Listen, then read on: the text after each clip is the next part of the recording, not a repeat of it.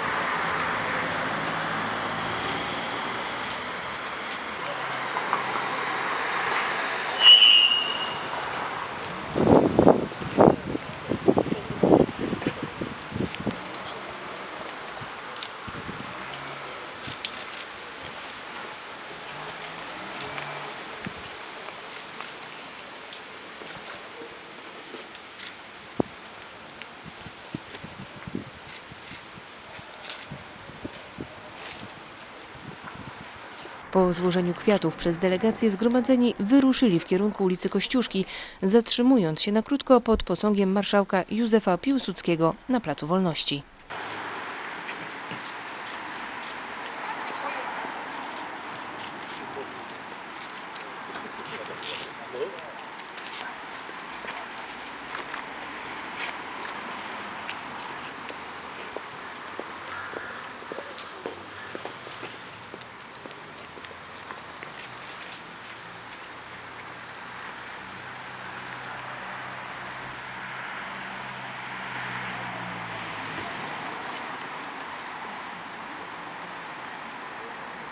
Następnie uczestnicy uroczystości przenieśli się na Błonia przy Muzeum Regionalnym, gdzie znajduje się grób Neli i Stefana Helwigów, bełchatowskich dziedziców oraz tragicznych bohaterów wojny 1920 roku. Tam także złożono kwiaty.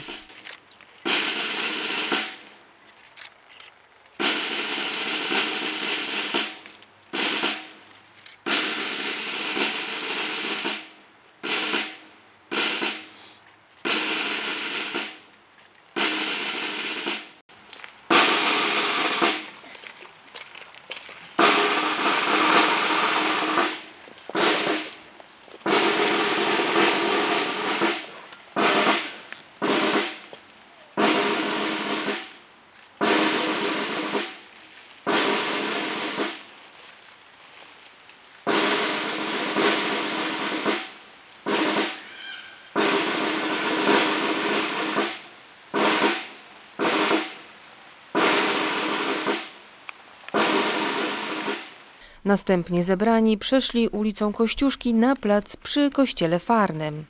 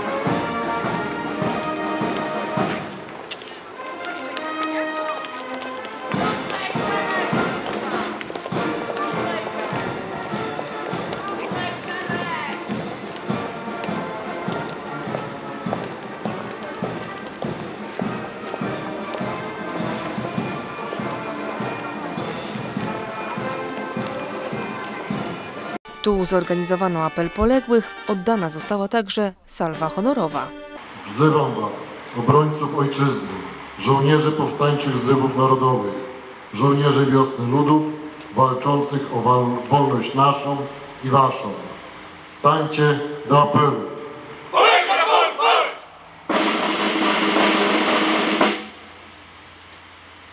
Wzywam was, żołnierzy I wojny światowej, walczących na różnych frontach, przelewających krew pod obcymi sztandarami, strzelców, uręta lwowskie, żołnierzy Polskiej Organizacji Wojskowej. Stańcie do apelu.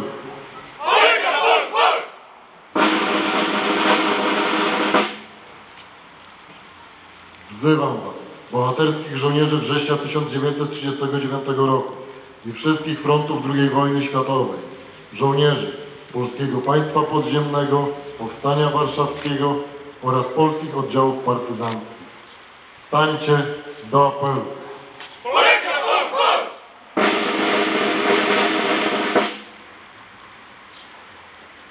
Wzywam was, walecznych twórców zwycięstwa w Bitwie Warszawskiej, żołnierzy Polskiego Powojennego Podziemia Niepodległościowego, działaczy niepodległościowych. Stańcie do apelu.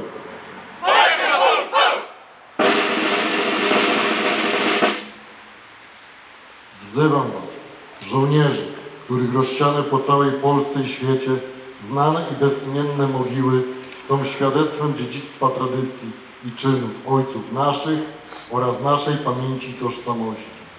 Stańcie do apelu. Cześć ich pamięci! W celu upamiętnienia poległych oraz osób, które nie doczekały tej uroczystości, salwa honorowa. Salwy honorowe! Trzyma! Ładuj! Salwo! Pa! Ładuj! Salwo! Pa! Ładuj! Salwo! Pa! 15 sierpnia jest dniem, który w historii naszego narodu oraz dziejach oręża polskiego symbolizuje jedno z największych naszych zwycięstw. To jedna z najważniejszych dat w drodze do polskiej niepodległości. Do tego czasu w historii polskiego oręża nie było tak znaczącego dla losów państwa i narodu oraz przyszłości Europy zwycięstwa. 15 sierpnia 1920 roku jest świętem żołnierza polskiego. Dla podkreślenia wysiłku setek tysięcy bezimiennych strzelców, ułanów, artylerzystów, ochotników idących na front wprost od pługa, z ławy szkolnej, rzemieślniczego warsztatu czy fabryki. O zabranie głosu proszę starostę powiatu bełchatowskiego, panią Dorotę Pędziwiat. Obchodzimy dzisiaj kolejną rocznicę cudu nad Wisłą, kiedy to polscy żołnierze obronili Europę przed czerwoną zarazą, zatrzymali Sowietów na przedpolach Warszawy. Kto wie, co byłoby wtedy, gdyby nie ich bohaterska postawa. Kto z nas przypuszczałby, że 102 lata później, w 2022 roku, terror ze wschodu wpłynie na całą Europę. Dlatego pomagamy naszym sąsiadom, wspieramy, organizujemy pomoc humanitarną i rzeczową, bo nie możemy i nie chcemy pogodzić się z tym, że jeden człowiek próbuje zniszczyć ład i harmonię panującą w wolnej Europie. Dlatego dzisiaj, szczególnie dzisiaj, chylimy czoła przed bohaterami. Podziwiamy determinację i heroiczną walkę naszych przodków w wojnie polsko-bolszewickiej. A walczyli wszyscy, młodzi, starzy, robotnicy, chłopi i inteligencja. Nieważne były poglądy polityczne, przekonania. Najważniejsze było dobro wspólne, któremu na imię Polska. Dziękujemy naszym żołnierzom. Dzisiaj nasza obecność jest wyrazem głębokiego szacunku i uznania dla ich trudu i wysiłku. To oni bronią naszych granic, to oni dbają o to, byśmy w naszym kraju czuli się bezpiecznie, byśmy mogli spać spokojnie. Obrona tych granic nabrała szczególnego znaczenia w ostatnim okresie, szczególnie na granicy polsko-białoruskiej. Dzisiaj jest czas, by powiedzieć: dziękujemy. Niech żyje Polska, niech żyje Wojsko Polskie. Mamy już 102. rocznicę wojny, w której Polska odniosła bardzo wielkie zwycięstwo, zwane cudem nad Wisłą. To było tak wielkie zwycięstwo po wielu latach, kiedy Polska nie potrafiła wygrać żadnej wojny i uzyskać niepodległość. Od czasów wojny polsko-tureckiej, polsko-szwedzkiej, wojny polsko-szwedzkiej, których było 7 w XVI-XVII wieku, w całej drugiej połowie XVII wieku Polska traciła niepodległość. Dokonano 3 rozbiorów Polski, mimo że Polacy walczyli, żeby do tych rozbiorów nie doszło. Zarówno w 1792 roku w wojnie polsko-rosyjskiej Polska przegrała. Potem było powstanie kościuszkowskie w 1794 roku. Mimo pierwszych zwycięstw ostatecznie Polska przegrała tę wojnę, to powstanie i doszło do 3 rozbioru Polski i Polska utraciła niepodległość na 123 lata. W XIX wieku Polacy zaangażowali się u boku Napoleona po to, żeby odzyskać wolną Polskę. Był zalążek państwa polskiego, tzw. Księstwo Warszawskie, który ofiarował, do Księstwa Warszawskiego ofiarował Napoleon, ale jednak Napoleon ostatecznie przegrał. Potem były powstania, powstanie listopadowe w 1830 roku, powstanie styczniowe, Konfederacja Polska wcześniej jeszcze. Wszystkie te walki Polacy przegrali i po prostu nie potrafili odzyskać niepodległości Polski. Dopiero kiedy nadarzyła się okazja, kiedy zaborcy pomiędzy sobą toczyli boje w czasie I wojny światowej, po zakończeniu tych I wojny światowej Polacy zjeżdżali się na wyżyny i postanowili odzyskać Polskę niepodległą. Wtedy, kiedy Polska dopiero swoje granice określała, jeszcze nie była w pełni niepodległa, jeszcze później toczyły się jeszcze powstania wielkopolskie, powstanie śląskie, to na tak młodą Polskę, która jeszcze nie zjednoczyła wszystkich polskich ziem, napadła sowiecka Rosja po to, żeby wprowadzić tutaj swój ustrój bolszewicki i przez Polskę zająć całą Europę. I dlatego oręż polski, który potrafił wygrać z Polską, z bolszewikami w 20 roku. Oręż polski był uznany za, ta bitwa została uznana za 18. bitwę w dziejach świata, która miała ogromny wpływ na dzieje świata. I to było tak wielkie zwycięstwo.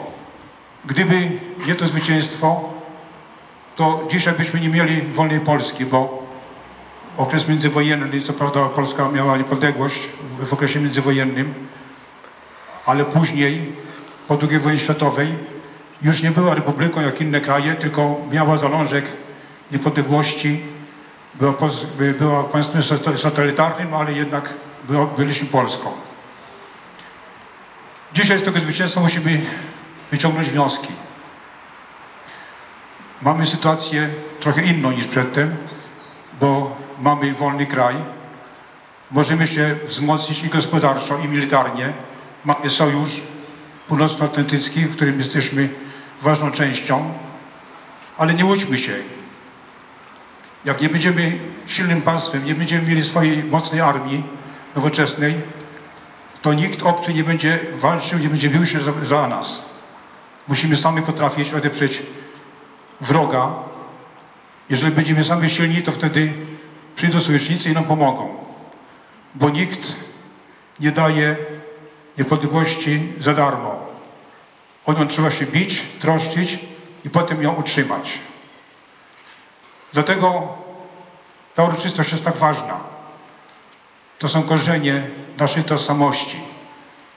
Dzisiaj świętujemy to zwycięstwo i oddajemy hołd i cześć, pamięć tym, którzy walczyli, którzy polegli i którzy później pracowali dla dobra Rzeczpospolitej. Cześć i chwała. Niech to zwycięstwo będzie dla nas nauką w naszych trudnych czasach. Obyśmy nigdy nie musieli z bronią w ręku walczyć o niepodległość. Ale czy tak się stanie, zależy od tego, czy będziemy mocnym, silnym państwem. Jak będziemy silnym państwem, mieli nowoczesną broń i armię, to zaborca czy jakiś agresor się zastanowi 10 razy, czy warto podnosić rękę na Polskę. Dlatego wspierajmy, pomimo tego, że mamy różne poglądy polityczne, że się wspieramy, że wtedy też były bardzo wielkie walki polityczne. Były stronnictwa, które zwalczały się wzajemnie, ale wszyscy mieli jeden cel. Mieli cel, który nazywa się Polska Niepodległa. Dzisiaj bierzmy przykład z tych ludzi, z tych polityków z tamtego okresu i wszyscy też, wszystkie opcje polityczne powinny i ludzie, społeczeństwo powinno się zjednoczyć w tym, żeby Polskę utrzymać niepodległą na wieki. Bóg, honor, ojczyzna to są zawołania, które wtedy były bardzo ważne i do dzisiaj Polska powinna też mieć to zawołanie głęboko w sercu. Mam również zaszczyt reprezentować pana marszałka dzisiaj na uroczystościach i pozwólcie, że odczytam list skierowany do państwa oraz do pani Doroty Pędzila, starosty powiatu bełchatowskiego. Łódź, 15 sierpnia 2022 roku. Serdecznie dziękuję za zaproszenie na uroczystości związane ze 102. rocznicą Bitwy Warszawskiej oraz Święta Wojska Polskiego. 15 sierpnia to jedna z najważniejszych dat w kalendarzu każdego patrioty. Dzień, w którym z należną czcią wspominamy bohaterstwo Polaków oraz koszt militarny dowódców polskiej armii, które to pozwoliły nam wygrać Bitwę Warszawską i odwróciły losy wojny z bolszewikami w 1920 roku. Bitwa Warszawska, zwana cudem nad Wisłą, to jedno z największych zwycięstw w dziejach polskiego oręża. Święty Jan Paweł II powiedział niegdyś: urodziłem się w roku 1920, w maju, w tym czasie, kiedy bolszewicy szli na Warszawę.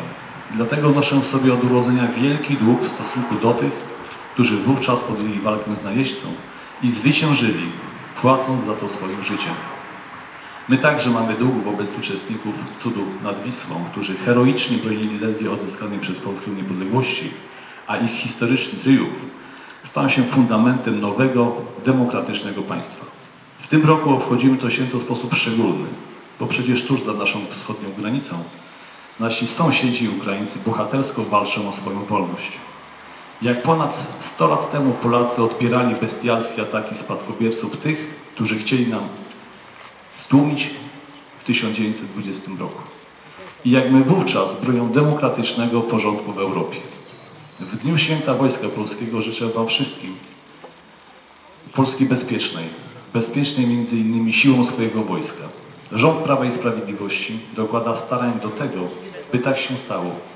Dba o to, by nasza armia była nowocześnie i profesjonalnie wyposażona, aby służyli niej świetnie wyszkoleni żołnierze, aby dowozili nią mądrzy dowódcy. Bo tylko taka armia jest w stanie zapewnić nam poczucie bezpieczeństwa, tak ważne w tym trudnym czasie. Oddaję też hołd żołnierzom wszystkich formacji czynnych oraz tych w stanie spoczynku. Wasza służba i poświęcenie pozwalają nam spokojnie myśleć o naszej przyszłości. Grzegorz Schreiber. Szanowni Państwo, tylko króciutko dodam od siebie to, co powiedziała Pani Starosta, że o wolną Polskę w 20 roku walczyli wszyscy. I taka jest prawda. Walczyli Polacy, ale walczyli Żydzi, walczyli Białorusini, walczyli Rosjanie i Ukraińcy. Ale również dodam, że walczyli o wolną Polskę Czesi z mojego rodzinnego Zelowa. 2 z nich w 1920 roku zostało odznaczonych Krzyżem Virtuti Militari za nadzwyczajne męstwo na polu chwały. Byli Czechami, ewangelikami i mieli po 3 klasy wykształcenia podstawowego, niepełnego skończonego. Ale widzieli, za co walczą. To było najważniejsze dla nich. Dziś analogia do Ukrainy jest dla mnie jednoznaczna, proszę Państwa. Tak jak my w 20 roku, tak dziś Ukraińcy walczą właśnie o prawo do samostanowienia, do rządzenia własnym państwem. Lepiej czy gorzej, to możemy dyskutować. Ale sami decydują o sobie, czy chcą decydować o sobie. Nie w Moskwie, nie w Berlinie, tylko w Kijowie. To jest chyba najważniejsze. I tak jak w 20 roku niestety niektóre państwa zachodnie nie rozumiały, dlaczego Polacy walczą o wolną, niepodległą Polskę, tak niestety dziś widzimy to podobnie. Ale mam nadzieję, że jednak ta wojna będzie zwycięska dla naszych sąsiadów i również dzięki temu Polska będzie bezpieczniejsza i jest w stanie zabezpieczyć się wówczas przed imperialistyczną polityką Rosji, która nigdy się nie zmieni, proszę Państwa. To tak zawsze będzie, dlatego my faktycznie musimy mieć silną armię i silną społeczeństwo z silną gospodarką. Dziękuję za zaproszenie Pani Starostie. Życzę wszystkim żołnierzom, wszystkim służbom mundurowym wszystkiego dobrego i świętujmy to wielkie zwycięstwo polskiej armii nad bolszewicką zarazą. Dziękuję. Za chwilę będziemy modlić się za naszą ojczyznę. Mamy szczególne powody, by pamiętać o tych, którzy walczyli o naszą wolną ojczyznę i oddali życie. To najwyższa ofiara. Nie ma większej miłości, gdy ktoś życie oddaje do drugiego człowieka. Oni oddali za ojczyznę. Jesteśmy dumni z ich ofiary i polecamy ich Bogu, aby dał im udział w Ojczyźnie Niebieskiej, by tam mogli radować się i odnosić i otrzymać największą nagrodę za tę wielką ofiarę życia. Wieczny odpoczynek racz im dać, Panie. Wieczny odpoczynek racz im dać, Panie. Wieczny odpoczynek racz im dać, Panie. Niech odpoczywają w pokoju wiecznym. Włodarze miasta, samorządowcy oraz przedstawiciele szkół i organizacji złożyli kwiaty pod pomnikiem pamięci bełchatowian.